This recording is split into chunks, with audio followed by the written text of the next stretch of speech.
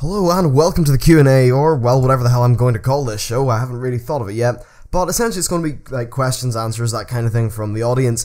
Now, I did a quick little poll and this came out pretty good on it, and also I got a bunch of questions from the most recent WoW Daily. Now, a few little things first. This is not going to be a thing without questions, so if there's anything that you think is interesting or you want to know, then do ask a question. Now, when I say anything, I actually lie. I don't mean anything. Pretty much, if it's general World of Warcraft stuff, like say the question we're going to get in a minute, then ask that. But if it's something like, what do I think about a certain class's balance? What do I think about, you know, like, do you think Druid DPS is too high? Well, I'm not going to answer that. The reason for that is because, first, I don't know much about it, and second, it doesn't really, like, mean anything to most people that watch the show, so not really worthwhile. Now, in terms of other things, like other games, general gaming news, even if you want to go into, like, I don't know, live shit, then that's cool. I'll probably mark shows that are non-Warcraft related in some way, probably in the video thumbnail. But yeah, questions in general, just make sure that they're not specific class ones or balance ones or anything like that, because I don't really think that's the aim of this show. Now, yes, I think we should get onto it. So the question is from the 4Kazmadan, 4K Kazmadan. Basically, it's from Kazmadan, and he's the 4K version, meaning he's really high res and good detail, so well done, sir. Now, the question is, what do you think will the future of the Timeless Isles... Wait. What do you think will be the future of the Timeless Isles? Yeah, can I even English? Not necessarily the zone itself, but more the mechanics surrounding it. As far as I've seen, player response has been overwhelmingly positive, and with that in mind, do you see them implementing a similar zone in the next expansion? He also said that also, sort of addressing the leveling issue, what if they put a Timeless Isle-like zone like in the leveling experience, so that you could level instead of grinding quests in another zone. Now, I really see this as two questions. First of all, being the kind of max level Timeless Isle style place, and then the second one being the leveling issue. So I'll tackle them in that order, I guess. Now, for the Timeless Isles, first thing, I should probably say, I don't know, like, I think it's been a positive response. I wouldn't say overwhelmingly. There has been a lot of flaws and bugs and kinks, and pretty much things that like Blizzard have definitely seen and learnt from. I'd say that's absolutely true. Stuff like in PvP servers, the place is an absolute clusterfuck. I mean, I don't even know how you could get anything done on a PvP server, especially one that has, you know, faction balance. And hell, even if you're like, if you're in a faction imbalanced PvP server, I just don't know how you get anything done in the Isle. And I understand that's part and parcel of PvP, but when you're forcing when you're kind of giving new content that's really only for max level players, and PvP's involved, and there's two factions in a server, well, it's just gonna like come up with problems, and that's really a serious design issue. I'm not too sure how they're gonna fix that. But yeah, actually, PvP people, like, how do you get around with that stuff? I guess you need to form like big raids and shit, but of course you can't do like quests when you're in a raid group. Yeah, PvP's a problem. Now, the next thing will be mob respawns. Basically, you need to, like, form a group, and, you know, it's an MMO, of course, forming groups always should be, or at least, it should be a very viable option, but I do think mob respawns should be a little bit more reflective of the amount of people there, even if it means they are respawning very fast. Perhaps I would say that they should have a larger pool of, like, spawn points. Right now, you know, they might have, in Firewalker Ruins, they might have, let's say, 20 spawn points, and it will always just be a mob will spawn in this spawn point, it will be the same one. How about they have 50, 60 ones, like 60 spawn points, where like the specific ones the mobs spawn at are different each time, and that means they can dynamically increase the spawn rate based on where players are in that specific zone, so that, like, mobs don't appear right in front of a player. That they can, say if there's like a farming group, then it can detect, well, there's a farming group to, say, the right hand side, and there's a bunch of players looking around for mobs, so we'll just spawn some mobs away from the farming group. You know, things like that to sort of balance out the mobs and just handle respawns better, instead of just having 20 spawns, which will just sort of increase in the amount of, like, spawns they do to the point where it's a little bit ridiculous. I remember there was times in, say, Wrath where there was some mobs that were actually, no, it was Cataclysm, there were some mobs that were actually spawning faster than they were being killed. It was very strange. But yeah, I think more mob spawns would really solve a thing like that, and perhaps make them a little bit more intelligent and dynamic, so that they annoy people less, because at the end of the day, when you just want to get your 20 rares, you don't want to commit to being in a group with people, you just want to go there and do it, and say you want to show how rep as well. It means you're going to have to deal with that complete clusterfuck in just the places where mob respawns are a little bit janky at the minute. So yeah, I think that's the thing. Also, Zergy bosses are a problem. I just think it's a little bit weird that you have all these rare mobs, and they just kind of go from like max health to dead in like 2 seconds. So it doesn't really reward exploration. You need to first explore and do all that shit, and then like be there in these specific 3 seconds in which the mob is found. So I think perhaps they should make world bosses that are like way higher health pool, relatively damaging, but way higher health pool. But don't make them like in the current sort of method of doing a rare, where the rare is, you know, like it spawns every X amount of time, it starts with X amount of health, it scales like this. I think just more dynamic rares that maybe just are wandering around the world and are very rare, maybe one that only spawns once a day, once a week, but have loads of things like that, so that it's always feeling sort of fresh and different, and the bosses feel less zergy. It is a bit of a problem, like if you're trying to get your, what's it called, timeless champion thing, then you're literally just having to camp spawns. And camping spawns is not good in game design. I don't think it is. There's definitely more dynamic and interesting ways that I think they can handle bosses. And the next thing I would say is size. I don't think the Isle is big enough for it to last as long as Blizzard wanted to. Now don't get me wrong, I love the Isle. I think it's the best bit of solo PvE content they've done this expansion. Not solo, but you know, like endgame PvE, you know, X random island that appeared over here. I just don't think it's big enough. And there's not enough content there. That's for sure. I know that probably a lot of the development time was still put in, like, making the actual systems that make the place run. I still think it should be bigger, though. Yeah, it's just not that big when you think about it. There's the whole Ordon area, that's not that big. There's the Ordon Sanctuary. First, I'm cool with it being closed off to people because, you know, if you have that legendary cape, you put in work, and it's cool to have something there that people can aspire to get into, such as the Ordon Sanctuary. Problem is, the Ordon Sanctuary is really just one world boss, which is, whatever, cool, it's a world boss, and then a bunch of mobs. Maybe make something more interesting there, I'm not too sure what, but that would be good. As for just the general place, I think that it's like there's very specific places that they designed, and everything else like around that is filler. Like most of the actual isle itself feels like filler, apart from the caves, the Redstone Run, the Gulp Frog area, the Ordon places, the beach, Puiji Village. I just think they should have made it bigger, a little bit more spaced out.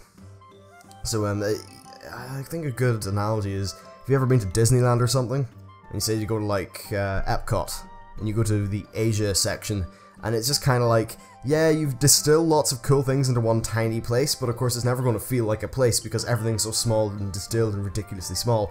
I just think they should make a little bit more bigger in scope, scale, a tiny little bit more spaced out so the things are just less zergy crazy, and it feels more like a place in the world than a theme park that the pandas just rose up out of the sea one day because fuck it, Garrosh got angry. So yeah, that's the thing. But now on to the actual pluses, and I do think it's brilliant. I said before, I think it's my favourite new bit of PvE content that's not a raid. So yeah, as for the Isle itself, the future of it, well, it's definitely going to be there, and what will happen to the future of the Isle itself is it will be completely empty one day, apart from people who want to get the mount from Hulon and Xiaohao. But in terms of concept, the sort of conceptual thing of having more dynamic content, less daily quests, well, I think this is a formula that will be edited in the future, possibly quite a bit, but it will still be a thing.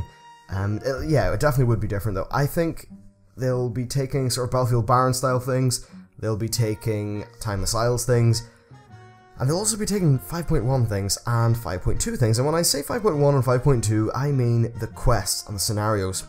Now for some reason the 5.2 story scenarios, they bored the shit out of me, I have no idea why, but in 5.1, I just thought they felt a little bit better. I actually think that a problem with the 5.2 ones is that they just kind of, you know, it was still done via bloody queue. Like, I know Blizzard, you can do a queue but teleport someone to a place. Does that feel like they're in the world? No. And I know it's not as convenient as, I know it's not convenient to just like talk to an NPC, fly to a place, but as an example, in like the 5.1 sort of one, you talk to the NPC, they'd be like, oh shit, we need to go to the Conlai Summit and do some crap because there was the Horde and shit. And you would go there, and you'd actually go to this place and it would feel like you're a connected part of the story, instead of sort of jumping from place to place via menu, which is not fun, Blizzard, not fun. There's more ways to do things. So yeah, that was one problem, but I think they can refine those things and added that in with the Timeless Isle flavour of content, I suppose, so they'll have lots of dynamic content. Things are on toggles, perhaps more of a Guild Wars 2 style of thing, where there's events, or, you know, Say, like in the Isle, how about the Ordon from time to time would attack the Celestial Court? Why the hell doesn't that happen? Xiaohao is talking about how, oh, the Ordon are terrible, they're so dangerous. Well, they just freaking sit up there in their ruins, smoking their pot, praying to their fire god. That's all they do. They don't actually, they're not really a threat. So how about, yep, Celestial Court can be taken over. If you want to access a few quests or a few things there, you need to take it back, if there's not people there to defend it. So I think that'll be really cool, actually. And just more dynamic, I suppose. More dynamic, more story things. As for dailies themselves, I wouldn't mind there being like 2 or 3. Right now we have 1, and the 1 daily is to kill 20 things. That's not a cool daily. The 1 weekly, get 50 things from killing things. Not a fun weekly. Great rewards, and it's done in a island, like in a setting that's more fun, and I'd certainly rather have them way more than the Battlefield Barons ones, but I still don't think they're enough. So yeah, perhaps more interesting dailies, not ones that are overly gimmicky. I think it's okay to have 1 or 2 gimmicks, but when you start overplaying the gimmicks, it gets a little bit ridiculous. I think that's actually just a general problem. They have all these quests and gimmicks and they use them so much they don't mean anything anymore, and it's just kind of like they've blown their load on it, which is a bit of a problem. Like I remember in, say, Wrath, you'd have really special standout quests, and you know, it's like they would take the quests which made the best sense in the story, then they would apply everything they could to make them great. And I don't really think they've done as good a job of that in, you know, sort of more recent times. So yeah, what I think of the Isle, basically to boil it down, it will be similar to the Isle. I would hope it would be a bit larger than the Isle, because I don't think the Isle is big enough. It would have maybe a few more dailies and just things to do that are set, or perhaps they make a bank of, they go crazy, 50 dailies, you get 3 or 2 a day, or you know, they really do try to keep it interesting instead of the way where they just had it like, there are 3 possible sets of dailies you will get 2 every day. Boring. They won't do that. So is that, I think they should mix in story stuff, more than just the sort of quest you do there. But yeah, I think it's a format that really works. It's going to get better, it's going to be more interesting, and it's all good. Now, to get on to part 2 of the question about addressing the leveling issue, I'll just re-go over what he said. He said also sort of addressing the leveling issue, what if they put Timeless Isle-like zone that you could level in instead of grinding quests in another zone? Well, first of all, I don't think they're going to put this in instead of another leveling zone, and I think that the principles of the Isle could be applied to it. I'd say they probably think that having a this random alternate thing you could just go and do would just take away from the flow of the story, take away from the flow of the world, and I actually do think it could do that, you know? It could sort of mess things up if they don't do it right. I think what would be better is to take the good principles, such as dynamic content, and flavor that through their world design, through the quests, through dynamic events, through rare mobs, stuff like that. I don't really think they did rares in a very interesting way in Mists of Pandaria. It was very contrived, you know? It was just like, yeah, we have 50 rares a zone that kind of spawn from time to time. You can kill them, you'll get an achievement. I didn't really think that was too interesting. So I'm not really sure how they make rares more interesting. I do like the way though that the rares all have a unique piece of loot. You can see that on the Timeless Isles, like little rare short thingies that I'm doing. The reason I do those, it's kind of convenient, and I have university, so I'm really busy. So yeah, that's a thing. But in general, yeah, they could just spice up leveling more. And I do think, you know, things that are exterior, like in addition to quests, would be great. So say you're doing a quest and, oh look, the enemy who you say your quest was to kill their leader, but just say, you know, randomly that faction attacked another faction, you can join in, and at the end you'll get a little pop-up and you get a little loot box or something cool drops. Much like in the way that when you were defending one of the caravans in Battlefield Barons, at the end of that little event you would get a piece of loot, you could click on it and you get some cool things. I think that would be really fun. Maybe give people some bonus XP or something fun like that. Yeah, that's good. I just think as long as this is really incorporated into the world and zone design, and I know a lot of people would say this is just Guild Wars 2 all over again. Well, I think Blizzard could do it better than Guild Wars 2, because I think actually Guild Wars 2 had nearly worse leveling than World of Warcraft, and I know that probably sounds apeshit crazy to a lot of you, but my problem with it was just the exact same, but minus any of the interesting gimmicks WoW was able to come up with. I got to max level in Guild Wars 2, but first of all, the main boss dude was literally just a tank and spike fight that lasted way too long. It wasn't fun, so that was one thing. But the other main thing, it was my problem with the zones, is everything felt so arbitrary. Everything just felt like it ticked from on to off, like the dynamic events or the city being taken over by one bunch of enemies. It didn't really feel like that. and the zones just boil down into going into the zone, hitting your map, and going through it like a checklist, because that was the most optimal way to do it. And it was kind of hard to get, like, invested in the world, I guess. So Blizzard definitely have challenges, but I do think that the more dynamic, interesting content they spice up the sort of leveling experience with, the more they do that, the better, because leveling is something that needs a lot of spice thrown in to make it interesting and give people a break from the monotony. Actually, a really good example is the way that Valve designed Half-Life 1 and 2. They would have a level design philosophy or something like that for a level or a section of the game, and they would really ruthlessly playtest that, and they just really sort of hard on focus on it until the sort of point where people were like, okay, this is wearing a little bit thin. Then they changed it up to break the monotony of what you were previously doing. So it's always changing up, being interesting, throwing things at you. That is what will make leveling fun. And that, plus having excellent main story quests and lots of branching and dynamic things to the quests. So that's it for me this time. I hope you enjoyed the Q&A thing. Now, things to do: if you want this show to continue, do leave a question. I have a bank of quite a few saved up from the original video, but that does not mean that I don't want more. I do want more, so give me more. And yeah, with that, any feedback, comments, stuff like that, this is only episode 1. That's all appreciated, and I'll see you next time.